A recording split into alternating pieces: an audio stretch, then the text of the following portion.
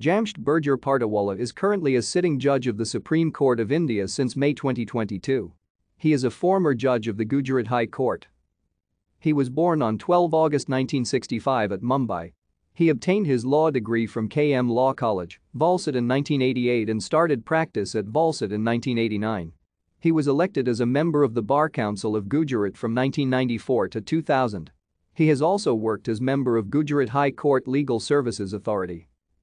He was appointed as an additional judge of the Gujarat High Court on 17 February 2011 and was made permanent judge on 28 January 2013. He served in the Gujarat High Court till May 2022.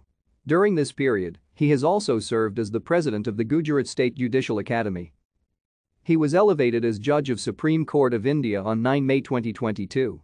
He is in line to become the Chief Justice of India in May 2028 and is expected to serve for a term of 2 years and 3 months. Thank you for watching. Like and subscribe if you would like to view more of our videos. Have a nice day.